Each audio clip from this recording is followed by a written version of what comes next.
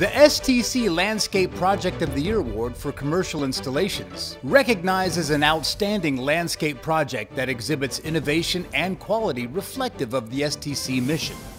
This year's recipient was the provider of Barkwood Park, the largest municipal dog park in the U.S., with over 22,000 square feet of synthetic turf installed.